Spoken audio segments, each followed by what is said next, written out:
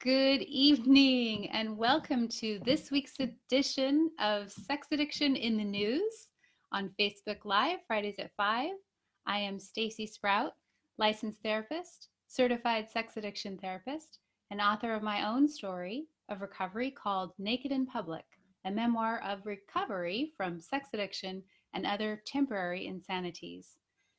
I created this show because I am passionate about destigmatizing sex addiction so those who are afflicted, women and men, people of all genders, whether that's individuals or families or partners who are affected by the disease, can get help now. I have two co-anchors with me here today. Oops, one of them just got off my lap, so it's just Sparky here. And I have a very special guest to introduce you to. And before I do, I want to make a mention of a friend of mine who has a wonderful accomplishment that I want to share, and that is Forrest Benedict. He is an author, a therapist, and a designer of many educational materials for sex addiction recovery.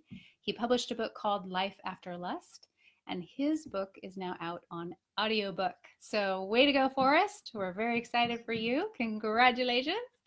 And one other thing I'll say is the news has gone pretty crazy in the past week about sex addiction. Jada Pinkett Smith, compulsive sexual behavior disorder. We are going to be talking about that on the show. But without further ado, welcome. Thank you for being here. And I want to introduce you to Darrin Ford. Darrin, you and I met at the ITAP symposium this year. And I happened to walk into this room full of, I don't know, how many therapists were in that room, would you say? At least, 800, 900? There was a lot of people there. Lot, yeah. And as chance would have it, Darrin is a front seater, and I happen to be a front seater myself. So I went up to the front of the room and I sat down, and here was this really cool guy that I happened to sit next to. And I'm a little nervous sometimes in big crowds, and it was really comforting to sit next to you and just feel like, this person is calm. I had that sense like there's something about him that's calming to me. And so we struck up a conversation, and in that I was moved to ask you to be on my show. And you are a very busy man with a full schedule, and this was the earliest opportunity. So I'm so excited to have you here on the show. And I wonder if you could take a moment and tell us more about yourself and how did you get here? How did you get into what you're doing? Oh, certainly. The first thing I'd like to say is just thank you for letting me be on the show and having me as a guest. I'm very grateful. I tell clients that I see and, that I come by my job very honestly. Of course, yes, I have the academic degree and all of that stuff. But, I am in the field of recovery because I live the field of recovery. I'm in recovery myself. And, it was quite a journey to get myself into recovery. It took several tries. It took several different ways. And I can remember when I was much younger and I was, at the Gay and Lesbian Center as 19 years old and seeing a therapist myself. And she asked me, what do you want to do? And I said, I want to sit in your seat. She said, well, go do it. Oh, you knew. So I did that, but little did I realize in that process that I would have to come to terms with my own addiction and that I would have to overcome that. And as I learned to reach out for help, I felt frustrated at that time, this was 20 years ago, at the help that was offered because it was substandard. I mean, even the best help was substandard, and we didn't really have a good idea. And so about how to treat addiction. So as I went through that process, I realized that I had something to say for the recovery world and the treatment world. And so I opened my own center, and I partnered with Christy Cosper and opened the Sano Center for Recovery. And then Where is Sano located? Sano Center for Recovery has 3 locations. Okay. One in Newport Beach, one in West Los Angeles, and one in Long Beach, California. We offer intensive outpatient as well as standard outpatient treatment. It's all wrapped in a mindfulness-based addiction therapeutic treatment modality. Big words, but and we also employ a wraparound treatment model. So we don't just treat the addict; we treat the entire family. We have specialists that work with partners, with the kids if needed, and we also do online recovery coaching services. Wow. So, Cool. Well, I'm going to ask you more about that. Sure. I want to know more. But let me ask you this one first. So, how would you say your treatment is different? Yeah, I think, that goes back to having something to say to the treatment community. And one of the first things that I would present that makes our treatment model different from the rest is that we don't. I mean, yes, addiction is a disease. Don't get me wrong, but we frame it as a habit, a well-honed habit that's been practiced over a person's lifetime. If you think about it, if you practice the habit of noticing, I don't know, the color blue your whole life, then no matter where you go, that's going to be the first thing that your mind attunes to. And when I say mind, I want to say that we look at mind as a sense organ. So just like your eyes, your ears, your nose, your mouth, and your skin, the mind is the organizing and coordinating sense organ. It takes in the data from all of the other sense organs, collates it into an idea, bounces that idea off of your past memories, and then spits out a hypothesis about the future. The problem is that hypothesis for addicts, we hold that hypothesis as true and real without questioning it. And we hold on to it and then we behave it out. And that's where the trouble comes into, because that hypothesis, more often than not, for those of us who struggle with addiction, is not correct. It's just not correct. And, so in other words, that hypothesis is, hey, let's go go act out sexually, right? I need to act out sexually. I need to hook up, right? And so those are those hypotheses. We grab onto them and we behave them. And we don't stop and pause and think about, wait a minute, what's the real outcome of this behavior? And in fact, not only do we not do that, we don't know how to do that when we're in our active addiction before treatment. And so the treatment model that we utilize creates a process that allows you to see the mind, right, and not just act on the mind. And that's a process that's incredibly difficult to do, and it takes time and practice. And that's why I often call recovery a process. It's not a state, it's a process that's ongoing. Just like addiction is a process that was ongoing in your life for years. Yeah, makes sense. Addiction it developed over time. And for most people's stories, they were at this level and they added this and the escalation. And so why wouldn't the recovery process and the mind healing also have its levels? Absolutely. Absolutely the same process. And in fact, I tell clients oftentimes that the fact that they are an addict is proof that they can recover, because the fact that they use their focus of their mind to hone addiction so well is proof that they can use that same focus to hone their recovery process in the same fashion. So we just take the skill that they already have, that focus of the mind, and we move it. And we just move it over here to hone in and focus on the healthy processes. And that's why most addicts are very successful people, because they've taken that skill of focus and applied it in healthy ways in other aspects of their life. I just want to, I don't know if you can tell, I'm really moved by that quote that you said.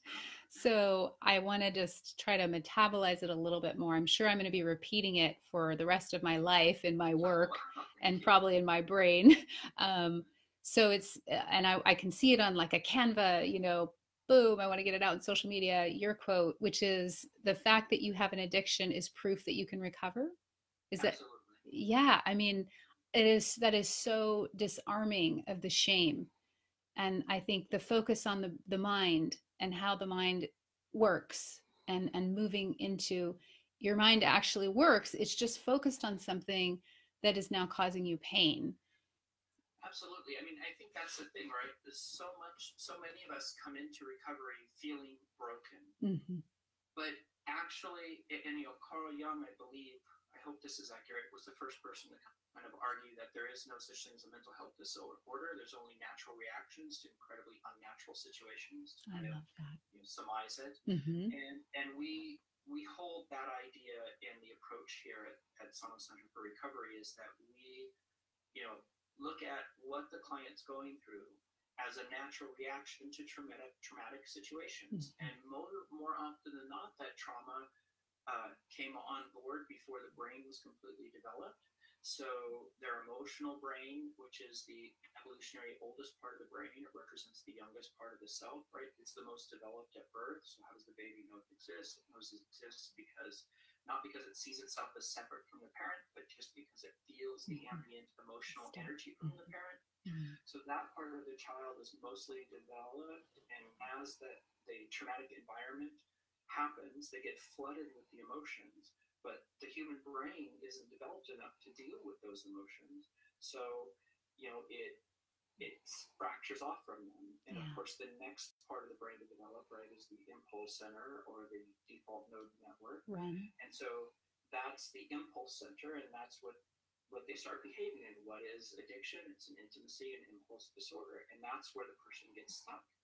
And then the final part, that prefrontal cortex, which is right here, is the youngest evolutionary part of the brain, but it represents the oldest part of self. Mm-hmm. That's the part of the brain, right? This part right here, that's the part of the brain that hasn't had the opportunity to create those neurological connections with the emotional part of the brain. And so when you start to practice a mindful approach, what you're actually doing, and Richie Davis and John Kabat-Zinn and Daniel Segal have done a lot of research on this, what you're starting to do is create neural connections between those parts of the brain. And that's the recovery process. And thank goodness with the body, if you don't use it, you lose it. So as we construct those neural pathways with our focus, we move our focus away from the addictive pathways, and those addictive pathways start to be deconstructed, and they start to go away. They never totally go away, but they mostly go away. That's interesting. The title, thank you for sharing that. That's a wonderful and succinct explanation to brain health and how brain development correlates to addiction and thus to recovery. In the title of my book, I say sex addiction. I think my husband's coming home, and then my dog's gonna do his guard dog thing, and the sun is like beaming in here, so woo, live. It's okay, Rocky. I might have to go get him and comfort him. Anyway, it's okay. Losing my train of thought here. Oh, the title of my book is Sex Addiction and Other Temporary Insanities.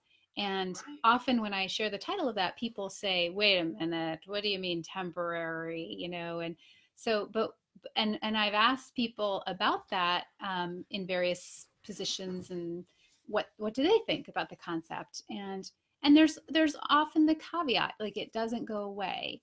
But I appreciate use it or lose it, fire together, wire together. We go in a different direction, and that gets more and more and more and more powerful. And then you have this, sometimes I compare it to like you have a new super highway, and that's just an old kind of trail, and you just don't go down there anymore. It's like, no, it's not, it doesn't hit me as addiction at this time. I'm not suffering from that. Those qualities. But I wanted to ask you this. What is the difference between sobriety and recovery? Because you make that distinction in your work. Yeah, so, and I think that this is an important distinction. Anybody can get sobriety in a lockdown unit. And what do I mean by that? I mean, if you go to an inpatient center, mm-hmm. and even if you get locked in a space where you're contained, where you can't get out, you're going to get sobriety. Right? If you're on heroin, you're going to go through withdrawals, and you're going to get sobriety. If you're a sex addict, you're going to go through your withdrawals, you're going to get. Then you're going to be released, and you're going to come out into your life where the triggers are, where the relapse potential is, and learning how to live your life with those triggers and have a different response rather than an addictive response, that's recovery. And the mistake that I think I see those of us who are struggling with addiction make is that we mistake sobriety for recovery. So the client comes in for treatment, they're like, hey, I'm good, I've got this because I'm sober. Like, I'm good to go. Thanks, I'll see you later. It's like, whoa, wait a minute. No. There's still a very long process of rehabituating or learning your new healthy patterns. And what I always tell people is the mind, it does what it knows. So left to its own devices, without a long time in the recovery world, it's just going to slowly go back to the way it used to be. Because that's right. That's neurologically what's happening, and that's what we do. We do what we know, right? Because it's more comfortable. There's a very famous Buddhist saying, if it's in the way, it is the way. And that's very much right. The reality is that you have to move closer to the emotional discomfort. And that's really the first stage in the recovery process, right? Is teaching people how to feel again. Right? How many people come in and say to a therapist, I want you to teach me how not to feel, and tell them you came to the wrong place because I'm going to do exactly the opposite. Yeah. Right? Yeah, it reminds me of, I used to work in a nursing home and a rehab center. And one of the things they would teach people is who had hip replacements is not, they would teach them how not to fall, but they would also teach them how to fall. Absolutely. And so, yes. Yeah, how recovery encompasses so much more than just sobriety and how we respond to the challenges in our life. And I think of flourishing. I really think of, when I think of recovery, I think of, are you flourishing? So I think of myself, and I can be such a perfectionist. It's like rigid and hold tight, but when I do that, I'm not flourishing. I'm not kind of enjoying the mess of life and the beauty. Yeah, I mean, I think about where my life is now in comparison to where it was in my addiction, and I think, thank God, if I hadn't learned how to be in recovery, I wouldn't have the life I have now. I wouldn't, and what I mean by that is, even if I had never struggled with addiction, I don't think I would have the life I have now, because I've gained so much from those struggles, right? And thank goodness I made it out the other end. I came close not to. I mean, at one point I woke up, in an ICU unit, and that's really when I said, this is not working. I need something different. And so when but thank God I made it. And once I made it through that, then it's like, okay, now I've got to figure out how to love myself. And that's really what recovery is. It's learning how to love yourself. That's beautiful. And that story of, the juxtaposition between the unmanageability landing you in the ICU, right, and today saying, if it weren't for all of that, I wouldn't be here. And I relate to that. Don't want to do it again, but yeah, we don't want to do it again. We don't have to, because of recovery. Right. Yeah. I just want to say that we got a lovely comments. We have some folks who are watching with us, and we have a lovely comment from our friend and colleague, Mari Lee. Love that the focus is on mindfulness. Oh, do you love Mari? Yes, she's amazing. What do you love about her? Let's take a moment. One of the greatest lessons I learned from Mari is to notice the beauty in people.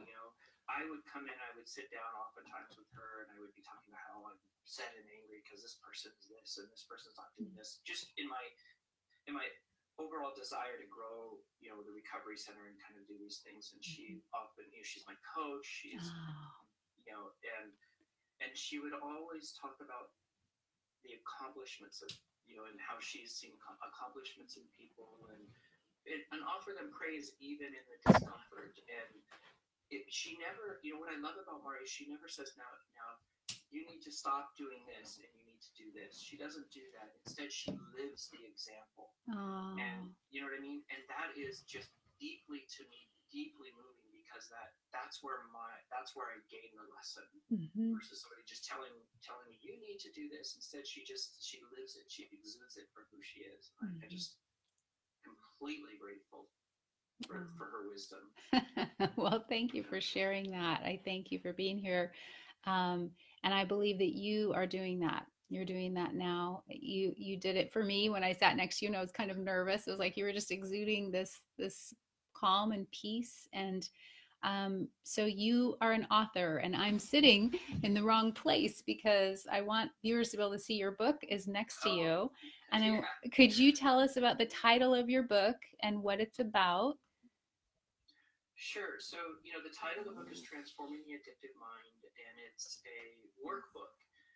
And it's a workbook that uses different tools to help you start to gain awareness of how to relate to your addicted mind in a different way. Clients come in and their relationship to their addicted mind is one of aggression and oftentimes hatred. And I think that is not productive to recovery.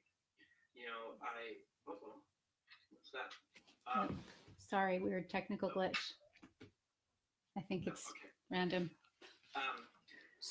I think what we have to do, I love, and there's a quote in the book that says, once I know my enemy, once I know him well enough to love him, or once I know him well enough to defeat him, I then love him because I realize I am him.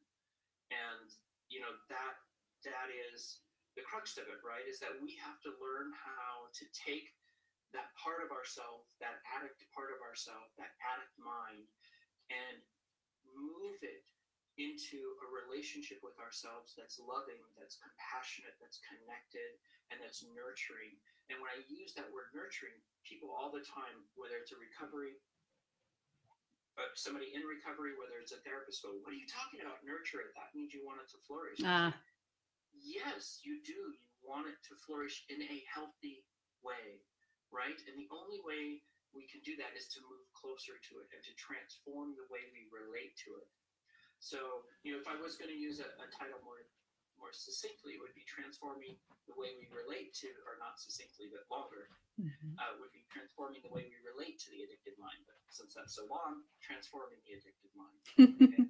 Well, the idea is to get to know it. And it's a hard process to do that, because to get to know it means we have to allow ourselves to feel the discomfort that arises around it as we move closer to it. Right? Ultimately, it's a different way of just saying we have to become intimate with ourselves. Right? People say, oh, what is meditation? Meditation is, cultivating intimacy with the self. That's all it is. Right? You move closer to yourself. And when you do that, when you learn how to bear witness to your own struggle, right, then you're able to be present and bear witness to other people's struggles. Right? And that's also where we came up with the name for Sano. Sano, we got from the old Latin, a modern day Spanish, it means health, but the old Latin, it means to bear witness to another's suffering, or to be present with one in their hour of need. And that's really where we got that name. And that's our whole kind of shtick. That's the way it is, right? Our job is to teach people how to bear witness to their own struggle and be present with that discomfort, and then do that in their lives to the people around them. That is beautiful. Thank you. Yeah, it's so encouraging. I think of the old model of addiction treatment as, confrontational and shaming, and yeah, okay, we talk about containment and not hurting others, but boy, and it's interesting, Darrin, because lately I've been talking with a lot of therapists and healers in this area, and practitioners and coaches, and one thing I've noticed is people who have been at this a while, they come back to a very similar theme of love, nurture, compassion. It's a pretty constant. And so I appreciate how you're holding that space and talking about that as well with the people that you work with, and yourself. Yeah, and I think, that old way of like confrontation, if that If that worked, there wouldn't be addicts, because addicts are brutal with themselves, right? Addicts think taking responsibility means sitting down on the couch and whipping yourself, and shaming yourself. And if that worked, they're experts at it, right? And I always tell clients that that doesn't do anything for you. That's not taking responsibility. That's just injuring yourself more and leaving a bloody mess on the couch. That's not going to work. Taking responsibility is where it's at, right? And taking responsibility really means taking that deep breath, accepting the pain and the suffering that you've caused, and turning to the people that love you and say, I'm sorry, I don't know how I'm going to change this. What I do know is I'm going to do everything I can to make sure that I never do this again. And then they reach out for help. And the surest sign that you know how to take care of yourself is your ability to ask for help. Yeah, that message of people in recovery, when they don't have it figured out of how they're going to turn things around, but they're determined to do that. That is a very encouraging message for partners. And just hearing you model that, I mean, it's kind of funny, but you can't see this, but off camera, my dog just totally stretched out. He's like, I think he's responding to your tone of voice as you say that. Just, it's the one who's been irresponsible taking responsibility. It's that transformation of coming out of the chaos and into some kind of new focus of healing and amends. And so you're kind of tying into what someone might say to their partner. You mentioned earlier that you work with partners and families. Yes. Why is that important? Why should they be in treatment too? You know what? That is a wonderful question. And, we have to think about everything in terms of systems, right? Mm-hmm. And so, if you think about a marriage, and let's say it's like this, and this is the way it was when the addiction was present in the marriage. Then the addict comes in and they start to do this and start to move into recovery. Well, the partner is still over here, right? And so we have to start to allow the partner to move towards that same new way of relating. And, that is hard. Shifting human belief patterns and thought patterns is difficult. And what we know, what the studies have shown, is that relapse decreases when all members of the family are in treatment. So just based off of that, that's an argument. But if we even move all of that aside and just a more practical way, a partner woke up to a person that they didn't know, right? After discovery, they woke up and they thought that they had been with this person for 10, 15, 20 years that they knew. And all of a sudden they turn around and they're like, I don't even know who this is. And because I believed this person was somebody, and now I don't know who they are and I can't trust them, can I even trust myself? Like, how do I even know what I'm thinking about anything is accurate? So they start to unfold into this area of self-question and mistrust, and rightfully so, because they're in trauma. And could they get through that on their own? Maybe they could. However, they shouldn't have to, right? And so they should come in and work through that trauma. And then the other reason why is there's something that's called first order change, and there's something called second order change, right? First order change, a person's married to, let's just use, we'll just say a sex addict, right? And they find out that their partner's a sex addict, and they say, you know what? I'm out of here. I'm done. I'm not dealing with this. They leave the sex addict, and they go and they're single for a few years, and they go marry somebody new, and guess what? That new person, most likely, according to the research, is going to be sex addict of some sort, or an addict of some kind. Okay. That's first order change, right? So you left the person, but you didn't necessarily fix your picker, or correct, right? Absolutely, right. And that second order change is whether or not you continue in the relationship. You go into treatment and you find out, what is it about my life and my relationship to life that allowed me to pick somebody who was struggling with addiction. And, I can remember when back when I was like 19, 20 years old, and, I was I was going to the clubs as a young gay man in Hollywood and trying to find myself. And at that time, I was basically living on my own, homeless, sleeping like from couch to couch. And my biggest priority was going to a club, right? And going to my therapist. And going to school. Those were my three main motives in life. And the therapist told me, Darrin, when you look across that nightclub and you see a person there that you think, wow, that's the one I want to get to know.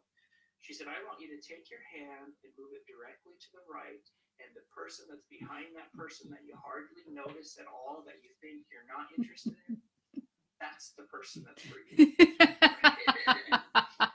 And it took me decades to understand that. And it was because of my own traumas, they clouded my ability to see the qualities that I truly needed for myself. Right? And it was only through a long process of treatment and recovery that I could learn how to identify and articulate what my wants and needs are.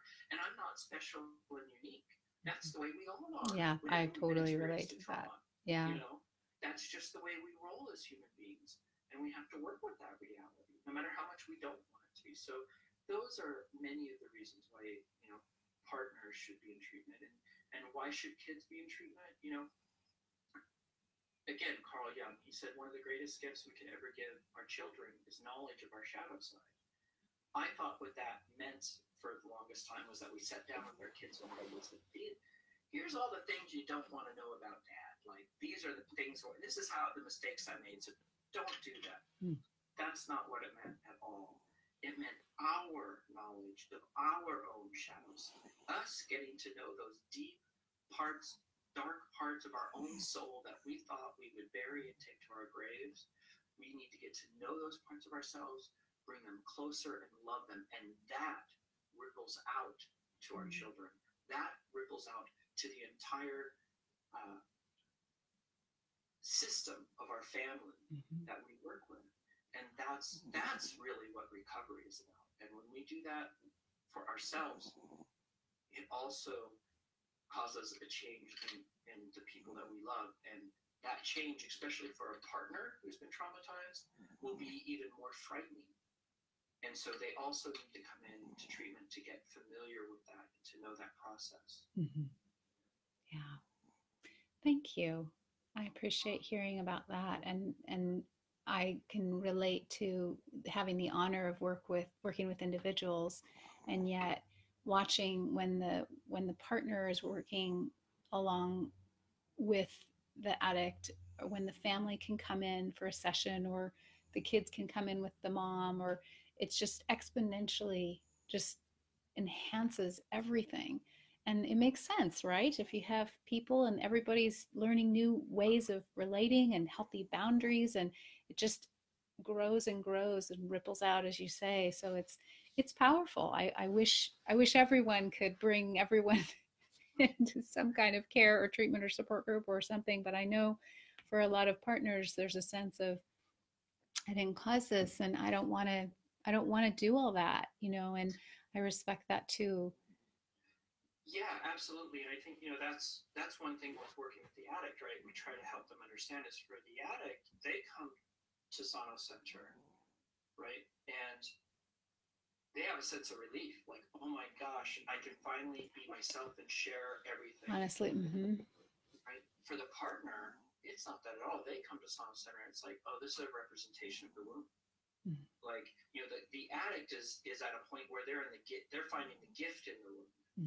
The partner's like, no, this is painful. Like, I hate Sano Center. I don't want anything to do with that therapy stuff, right? Yeah. And and we have to respect that for the partner in that process. Yeah. Honor that. Yeah. Yeah, it's funny. I just had an image. I'm thinking about the formal disclosures that we facilitate, and I had an image of, almost like the weight of the information is like a plane crashing, and what we try to do in the formal disclosure is just slow down the crash and kind of try to let it hit the ground a little bit more gently. I mean, we can't stop the crash, we can't stop the trauma and all the truth, but we can try to, support and kind of get everybody out of the zone where it's going to land, and get all the medics, around the crash site, and just really, as best we can, try to nurture the disclosure that is very upsetting and incredibly stressful typically, but maybe not another trauma, because of the support around the family. Absolutely. And I think, that actually brings to my mind about oftentimes either partners in their 12-step programs or addicts in their 12-step programs will come in and say, they told me not to do disclosure, that I shouldn't do disclosure. And it's like, you know what? Yes, in the 12-step program, that's right, because they're not professionally trained medical providers who are certified in sex addiction therapists. Mm. So you're right, in a peer-to-peer support organization, you shouldn't do disclosure, right? Because they're not the medics, right? Mm. That's what the therapists are. Mm. And so that's when it is when you're in treatment, when you're working with a certified sex addiction therapist, when you're working with people who, bring mindfulness-based treatments and things like that into the room, that's when you want to do disclosure. And it's necessary because the other thing, I used to work in an emergency room when I was younger as an emergency department technician. I was the guy who cleaned out the wounds, right? Ooh, uh-huh. And so I would come into the room and I would tell the person with this big cut, like, I'm going to clean this wound out. This is what we're going to do. It's going to hurt. And they were all gung-ho. Yeah, we can do this. We can do this. And I would start to clean it out, and what would happen? And, right. They would start yelling. They would scream absurdities at me. They would hate me, right? All of this stuff, right? Then they would tell me, oh, you're making it bleed more, all these things, right? It's like, yes, all of that's what we need to do. So then afterwards, they calm down. They're like, okay, right? Mental health is the exact same thing. You come into a therapist, you sit down, and we have to clean that wound out. And that's why in our informed consent, we try to tell people it gets worse before it gets better. Right? Mm-hmm. And, that's a hard process. Mm-hmm. And it's even harder for a partner whose wound is so fresh and so new. But it has to be done. And that's the difficult part, right? Because if we're left to our own mind story, we'll say, no, it doesn't have to be done. We need to ignore this. Yeah. But the exact opposite is true.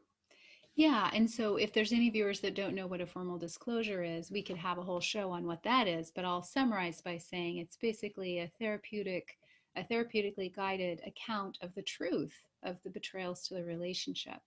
And so that truth is so incredibly healing, and, picking out, kind of clearing out the dirt from the wound, the minimizations and the blame shiftings, and the just getting down to the truth that this is what's happened, not exaggerate, not go into, salacious details, but just this is the truth of what happened.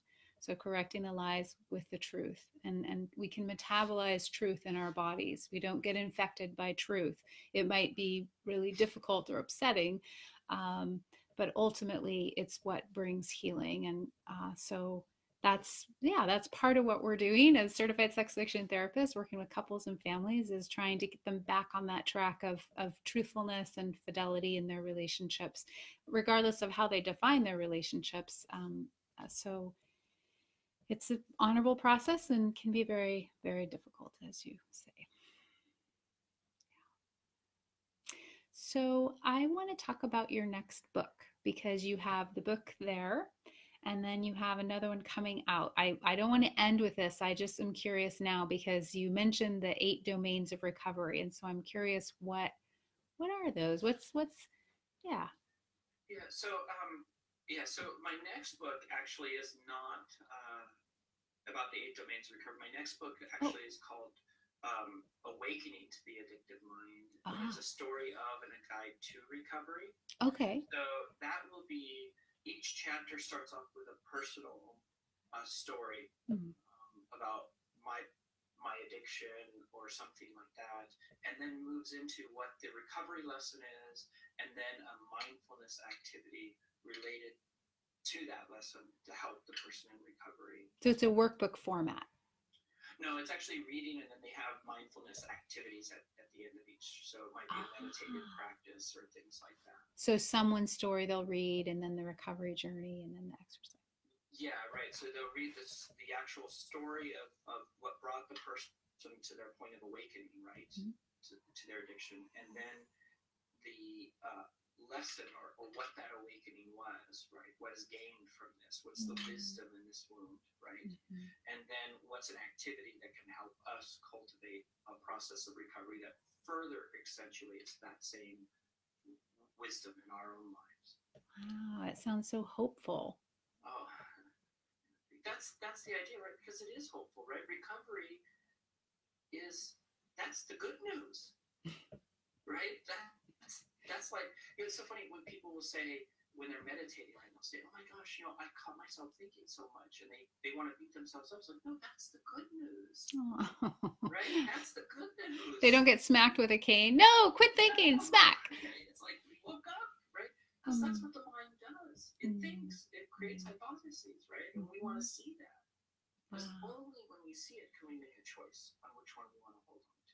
And that's the meditation, bringing it to focus. Because I mean, you are a huge proponent of meditation for treating sex addiction, and that is incredibly effective. And you've talked earlier about and I just have to say this again because I love this quote. I have to rewind and watch it so I can write it down. But the fact that you're an addict is the key to your recovery, like the way your brain works. So how is meditation a core part of that recovery transformation?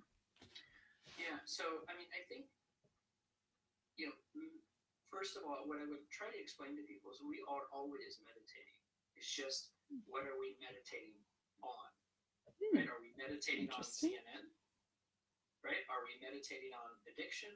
Are we meditating on ways to nurture and love ourselves? Right? And so what I mean by that is the mind is constantly making hypotheses, and we are constantly identifying with hypotheses, and then that's moving into behavior. So that is the process of meditation. Now what we want to do, though, is start to separate the space between the manifestation of the hypothesis and the awareness that the hypothesis has been created. And the way you do that is through meditation. And I don't know of another way to do it, right? It's expanding that space, right? So by sitting, walking, lying, right? Or eating in a mindful way where we start to notice what the sensations are that are arising as we do that process. So in the formal kind of traditional sitting meditation, what do? You notice your breath. You notice what it feels like. You notice as you exhale what happens in the body. Right? Now, inevitably, what will happen is you'll do that for a tenth of a millisecond, and then you'll start thinking about everything that you got to do for the day. And that's okay. That's what we do. The good news is when we realize that we're doing that, and then we come back to breath. And each time we do that, the space between us going back into thought and us being able to be focused on what is here, that will increase over time. And that is a small part, right, of the recovery process. Because think about addiction. What are you trying to do? You're trying to stop yourself from impulsively behaving in a certain way. So the more space you have between thought and then behavior and where you presently are, what you're presently experiencing, the greater likelihood there is that you will not act out again. Right? And so that's the process, right? That's what you do, and you just practice that process in a guided manner over and over again. And inevitably what happens is those uncomfortable parts of ourselves that we have tried to suppress start to come to the awareness of our minds. Those parts of ourselves that have been traumatized, those emotions that we feel, they start to surface. And that's what makes meditation so hard. And that's really the core to intimacy, right? Is being present with the parts of ourselves and parts of other people that we might find distressing. And being able to say, hey, as Brene Brown says, me too, right? And being able to be present with that person. But we can only be present with another if we're present with ourselves, right? And I could see where not only is that so beneficial. I'm going to check the volume here. Someone, one of our live watchers said the volume was low, so I want to be sure we can hear you as much as possible.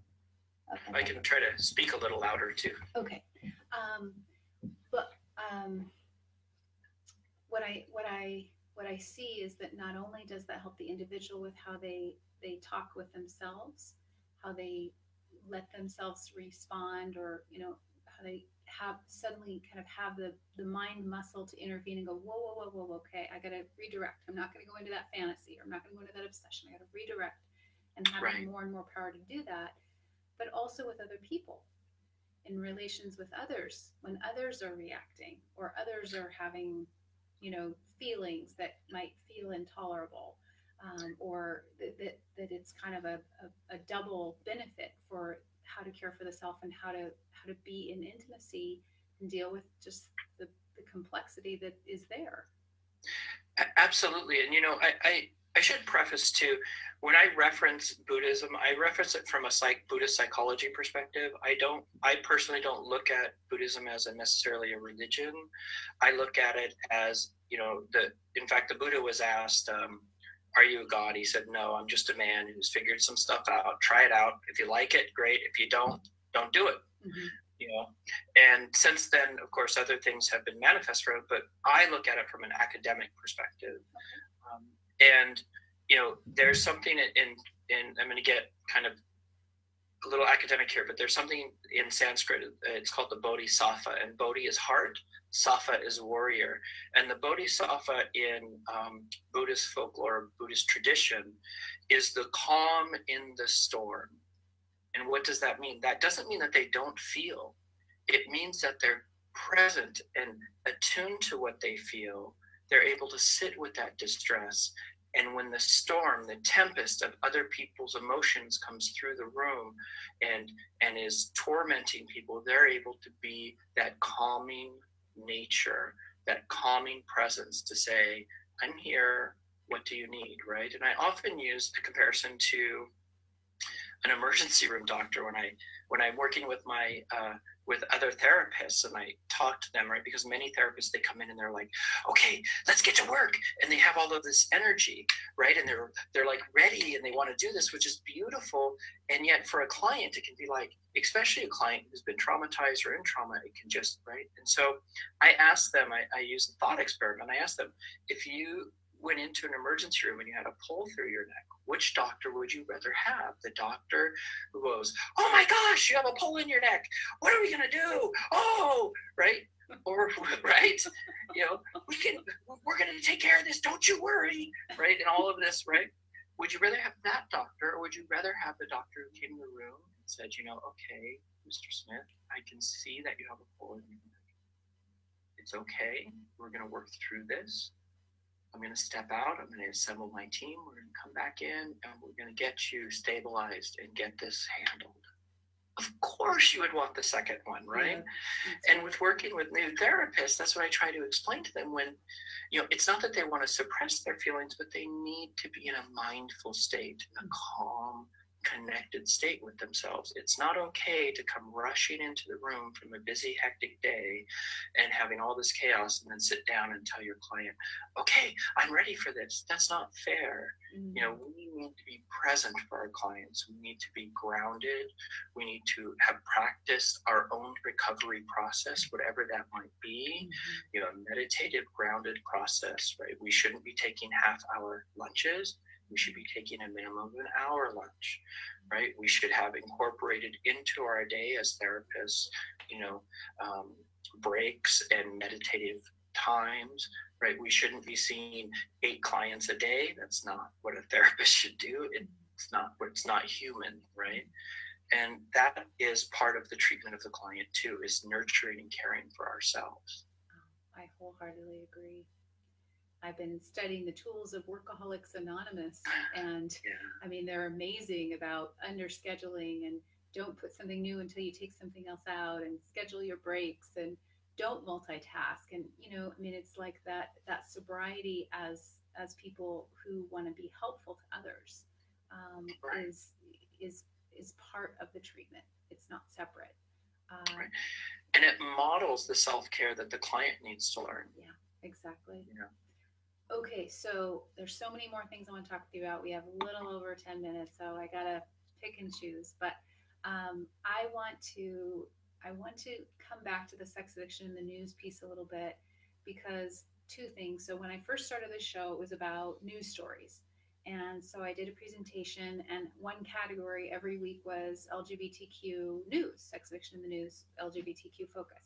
And I had the hardest time finding any news. And I toward the end of when I was running the show that way, there was a great story about the impact of Grindr on gay men. So it was, but just a little bit of public press, hardly any. And so we touched on this a little bit before the show about how the ICD-11, International Classification of Diseases manual, is proposed, probably going to come through and implemented the medical diagnosis of compulsive sexual behavior disorder. So that is now getting international press. We're talking mainstream news, and it's highlighting, because I do some advocacy and education about this, that there is this polarization. And one of the main branches of the pushback against anything called sex addiction comes from the gay community, and particularly the gay treatment community. And I mean gay men. I'm not familiar with lesbian women or bisexual providers who are out there. So that's been my experience, and even having some difficult conversations where the concept of sex addiction from the perspective of those providers is just terrible and awful. And so you are a gay man who runs 3 centers treating intimacy disorders and etc., but you are not balking at the term sex addiction. So how are you different, and how can we build bridges from these fantastic therapists out there who are feeling marginalized by the diagnosis? How do you reconcile that? Yeah, I think, the first thing that I would say is the gay community, right? In the past, it was part of that disease diagnosis. Yeah. Gay men and women were labeled as diseased. Yeah. And so I think we want to keep that in mind when we're thinking about the gay community and them hearing about anything related to sex and sexuality being something that could be back to that diseased category. Yeah, that makes, yeah. And so I think, the visceral response is to immediately squash that. Got it. That makes perfect sense. Yeah. So I think we want to just kind of chalk that up, right? And then the next thing is we want to remember that outside of the disease model, for the gay community, things like religion and these types of ideologies were also used and are used still today to squash homosexuality, right? And so with that visceral response that the gay community has, we want to just notate that, right? Right. And so we want to, like unethical reparative therapies, such church groups that say, which yeah, which still goes on today, right? It's illegal in Washington State, but there's places it's not yet, and people are still, yeah. Right. And so we want to remember that all of that's kind of in the soup, right? And so the gay community, I think that I can't speak for all of the gay community, but just from my experience, the things that come to my mind is I worry about that slippery slope, right? Okay, if they say having too much sex, which isn't sex addiction, but I can just see like this idea of too much sex is bad, and that's going to be diagnosable, then, when are they going to, what's next? Pretty soon it'll be generalized again or misapplied to people who are gay if they're having more sex than some person thinks is the right amount or something. Right. Yeah. And the truth is, I've heard this too. I should just say, I've heard, oh yeah, gay men have all the sex and the gay community isn't having any more or less sex than the straight community. Let's just, be honest. There are people out there in the straight community that are having sex all the time, just like the gay community. I mean, it's just, there's a variety of people, right? And some of it is addictive in nature, some of it's not, and that's okay. And addiction, from my perspective, and I think this is one way we can start to build that bridge. It's not about how much sex or how many sex partners you've had. It's not about that, right? There are 4 things that I look at when I think about sex addiction. I think about safety, right? Or any addiction. I think about the person's safety. Is their safety at risk when they're participating in the behavior? Is their freedom at risk, right? Are their relationships at risk?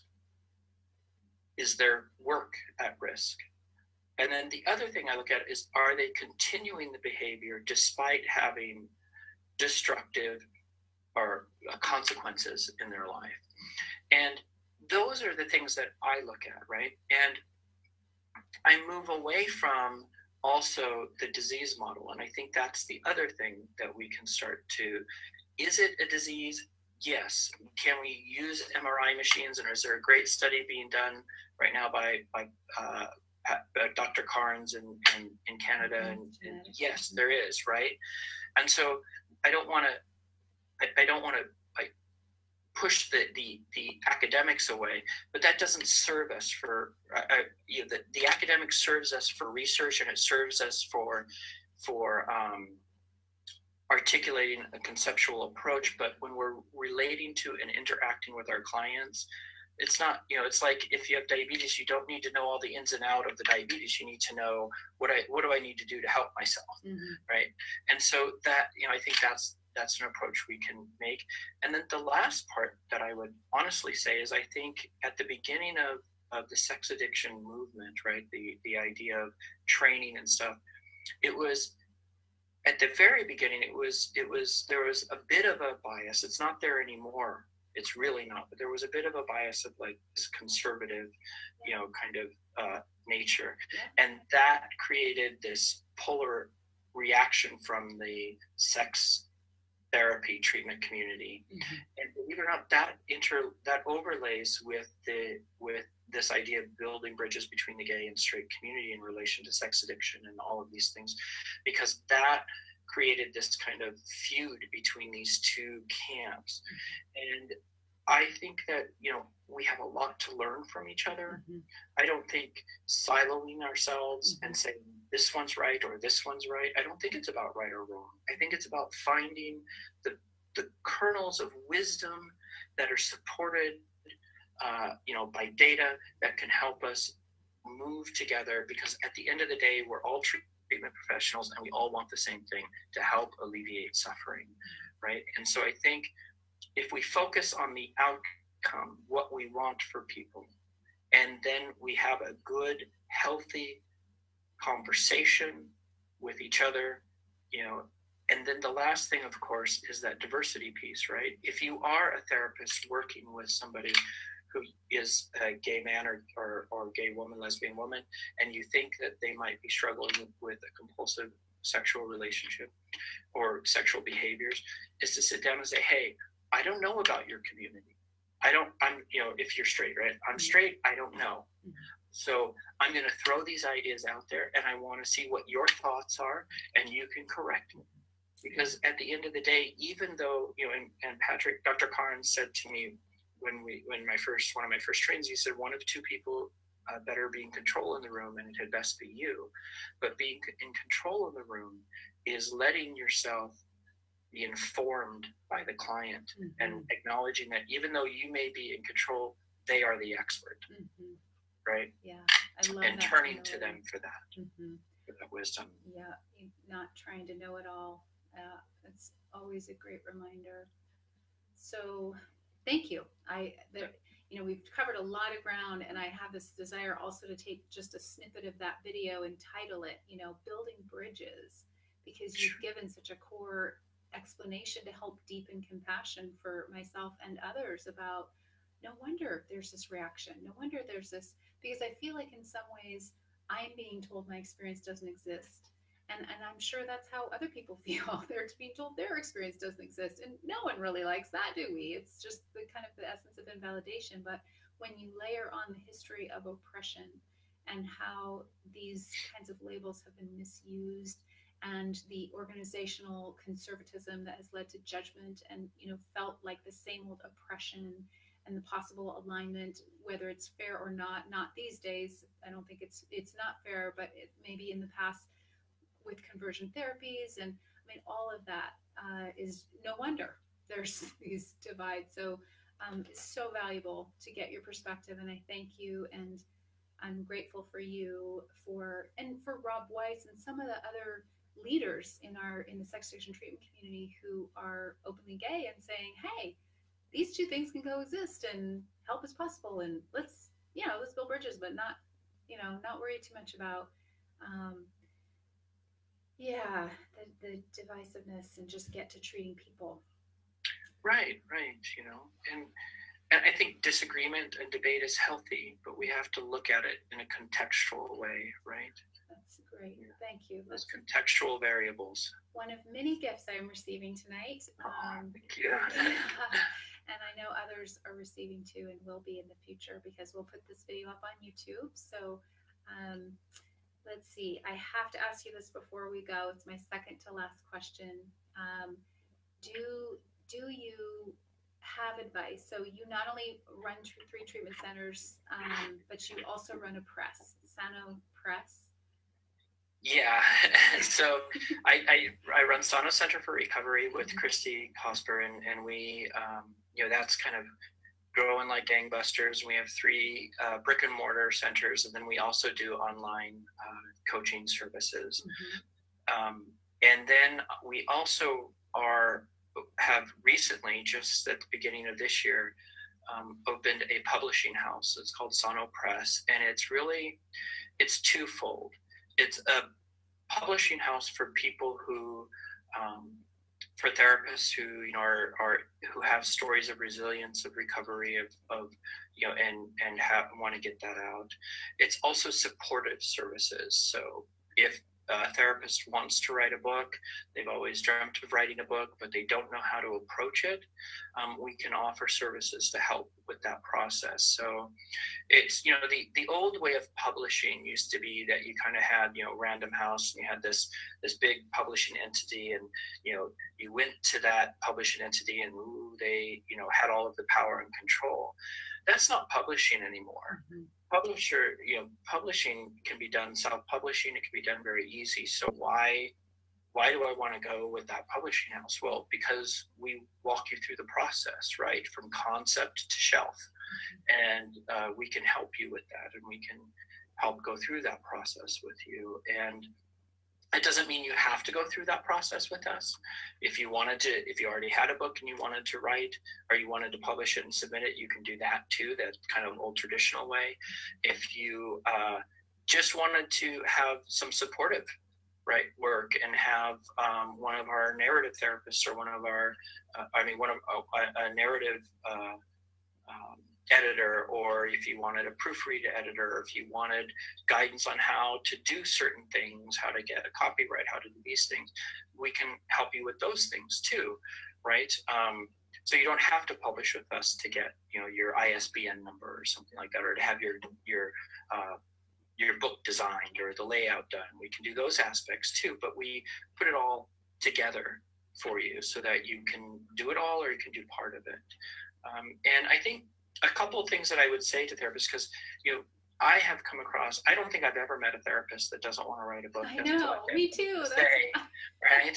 But they just can't get it out, right? It's like, gosh, I have a book, I have it right here, but I don't know how to get it out, right? And that's what we want to help people. And so, actually, comes from Rob Weiss. He said this once, and I think it's very much true. If you can write a blog, you can write a book. So write 5, 10, 15 blogs, and there's your book. It's done, right? And the other tip of it, or a bit of advice I'd give you, is the best book is a finished book. But don't talk about writing it, just sit down and start writing. Just do it. Yes, you know, and at the end of the day, it's the proofreading editor, it's the narrative editor's job to clean it up. Yeah. You know, so just get it onto the paper, and then we'll figure all the rest out. You know. That is fantastic. And that's such a great message for therapists who have that book in them and they're terrified of how to do it. You know, you think from A to Z, and what you're saying is no, your job's to write. If you want to come with us, we can help you with everything else. We can't write the book for you, but we can do everything else. So that's great. That's an amazing service. And to me, grounded in ethical, knowledgeable care, particularly anyone writing about addiction or maybe a self-help memoir, or I mean, it's how ideal to have a publisher that truly gets that. Yeah, good to know. Good to know. Yeah. I mean, I think that's like the thing, right? For me, anyways, is I couldn't do Sano Center for Recovery if I wasn't in recovery. I couldn't do Sano Press unless I had realized that these were the struggles I had. It's like I saw this struggle and I saw all these therapists and I was like, there's the problem. Let's find a way to overcome it, and let's approach publication in a fresh way, because the old way is over. Yeah. I mean, the old publishing houses are unless they adapt, it's not going to be that way anymore. I just don't see the future having that. I agree with you. Well, how can people find your books? How can they find you? Yeah, so of course they can find me at sanorecovery.com or Darrin at sanorecovery.com. Also, sanopress.com is where our books are. You can also find them on Amazon, Barnes & Noble. They're available in Europe and the US. So yeah. Nice. So you can get books into brick and mortar stores? We are in the process of working on that. With the way that we have it with Barnes & Noble is right now they're not actually shelf space. Okay. But when you go into Barnes & Noble, if you want the book, they order it then for you. They get it for you. Yeah. Gotcha. Okay. So, or you can just go to barnesandnoble.com or amazon.com or sanopress.com. And it's all so in those ways it is still digital distribution. Okay. But we are working and we are in the process of getting it on the shelf. That's a whole nother kit and caboodle that's being worked on. Like I said, we just started this year, so we're in that process. Cool. All right. Well, I guess we are about out of time. So thank you so much for being here with us. Thank you for sharing your wisdom and your passion and your story, some of your own story, your hard-won wisdom. Your mindfulness and serenity and compassion comes out just listening to you talk. So it's not a theory, and I've said this several times, but it's just relaxing and cool to hang out with you. Thank you. So I hope we get to sit next to each other at symposium again or something. But I really appreciate your heart for the addict. You're a natural educator, and that's a lot of we deal with very smart people. A very famous 12-step saying is, I've never met anybody too stupid to get this program, but I sure have met a lot of people too smart. Yeah. Yeah, it can be a detriment, and so that's just education that's not shaming, just to help people have a sense of there is a way out. Again, that quote, your addiction is proof that you can recover, or something. I mean, that is so encouraging just from the very start. And so thank you again for your precious time tonight. And thank you so much. Yeah. Okay. And so to our viewers on Facebook, I want to announce that I am going to be winding up this show. So I have just 2 more interviews until we are going to stop. I'm going to take August off, and I'm working on some new projects, training therapists about how to treat female sex and love addicts with a lens of the female-informed care. And it's been really cool. I've been interviewing my colleagues. I've interviewed 24 colleagues, just trying to find out what did they do that's working. And so it's an exciting project, but it's going to take me off the air here. So this is a particularly special interview because it's just one of 3 more left. And but this video will be placed on YouTube forever, uh, so you can access it later if you want.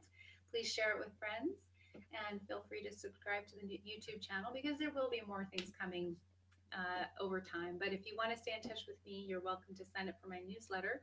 You can just go on my website, stacysprout.com, and keep in touch that way. So thanks again to Darrin Ford, and thanks for your just your bright presence, and I wish you all the best. And for our viewers, I'll say have a great weekend. Oh, I forgot to say, I have a family member who has a birthday today. So I want to say happy birthday to my family member. I'm going to leave it a mystery, but I love you and I hope that you're well and I miss you. And I'll just close how I always do, which is to our viewers, may you feel loved, may you feel cherished, and may you love and cherish others.